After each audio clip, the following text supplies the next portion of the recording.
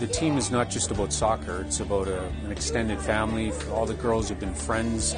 The parents are friends. You come to a game and it's full of grandparents and siblings, and it's a real event. It isn't just showing up to play soccer.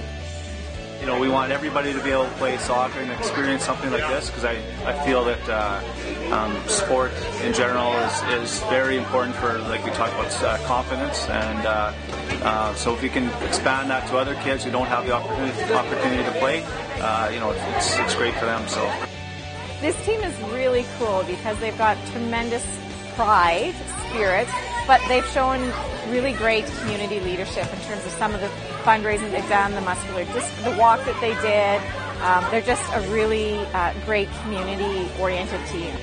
The recognition these girls have gotten has just been unbelievable. Television, radio, print. People know them, who they are. They understand who the Rockets are. When the other teams are playing us now, they recognize it. Wow, that's the team, So it's really given them a sense of accomplishment and really done something to their confidence and built them as the camaraderie as a team.